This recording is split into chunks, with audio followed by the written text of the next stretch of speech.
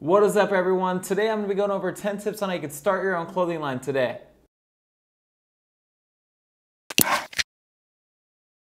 What is up, guys? Charlie here with Char Media. Today I just want to go over 10 tips on how you guys can start your own clothing line off right. A lot of people start a clothing line, but they don't really know how to run a clothing line or even start it off correctly, because there is such thing as starting a clothing line off and you're doing it all wrong, and it can lead to the destruction of the clothing line very early.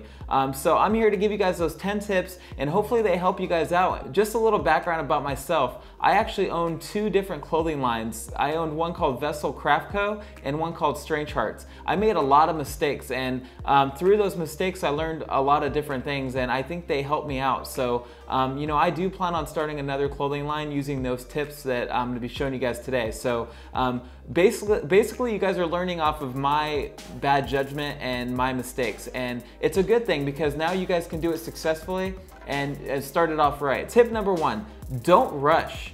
Brainstorm before you start. If you guys don't know what you're starting, then how are you going to start it successfully?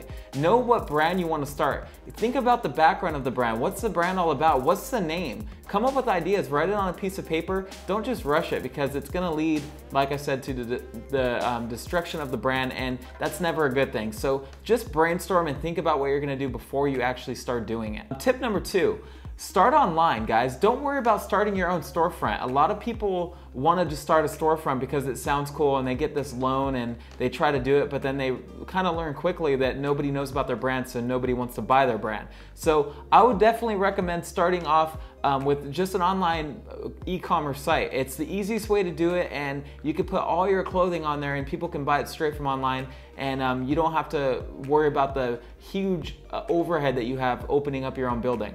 Online, you can run an e-commerce site for dollars a month, so it's really not that hard, and I would definitely recommend that starting out. Tip number three, do some research, guys. Research what you're gonna be, what your audience is gonna be. Research where you're gonna print. Research what kind of clothing you're gonna print on. What styles are you gonna print on? Is it gonna be cheap fabric to start off? Are you gonna start off with more expensive fabric?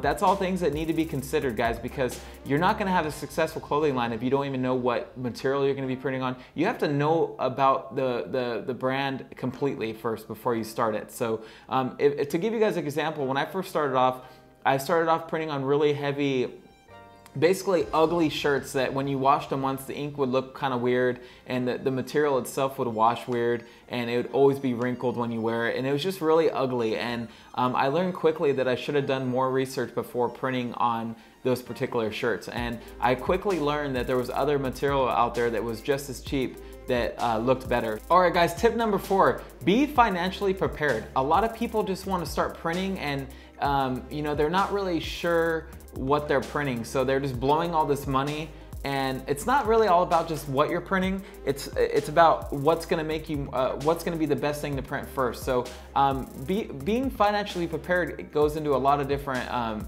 it goes into a lot of different things, but what I really mean by that is if you're gonna run a clothing line, be financially prepared for what you want to do. And that goes back to brainstorming and researching. After you're done researching what print shops you want to print through, the material you want to use, and the overhead cost and everything like that, and then you find out how to get the name situated, basically know that you can afford all that before you do it, and that's really what it comes down to. So there's going to be a tip coming up that's going to run into that a little bit more, but basically if you're going to start posting online about the brand, be prepared to print the brand, or else people are not going to take you seriously. Tip number five. So tip number five is basically quality versus quantity. You want to print quality, guys. You don't want to print quantity, because if you're printing quantity, that just means you're blowing a bunch of money, and if the quality's not there, then nobody's going to want it anyway. You're going to get some bad reviews, and it's going to be all downhill from there. So what I recommend doing is printing quality before you print quantity. Know what you're going to be printing,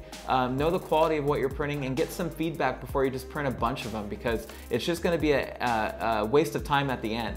All right, guys, tip number six, know your profit margins and total cost. So what this really means is you want to know what your shirts are going to actually cost. So that goes into the research you're going to be doing at the beginning. So if you're going to be looking into print shops and you know that they charge you $6 a shirt, price your shirts off that cost. I mean, if it's $6 a shirt, think about what you need to be charging to make up your overhead. I mean, if you have to pay for the online website, you have to pay for the packaging, labeling, and everything like that. Think about all those costs and put that into your main price, because at the end, if you're not charging enough for your shirts, you're not going to make that money back, and you're basically running a business that's free. You don't want that. You want to be able to put the money back into the business and run a successful business with some profit left over, so you can put it back into the business. Tip number 7, be social. Build some hype up, guys. So, you know, being social goes into a lot of different aspects. It's not literally just online social media stuff. That's not what I mean. You can literally be social just by passing out business cards at your local bar or wherever you guys hang out. If you're in high school, for instance, go pass out some cards saying, here, check out my brand. You know, I have a shirt on right now. Maybe you're wearing a shirt that day. Show them what the shirt looks like and let them feel the fabric. Build some hype on that brand and let them know a little story behind the brand if you developed one. And tell them the name. I mean, it's just marketing the brand, guys. You have to get your name out there before people want to buy it.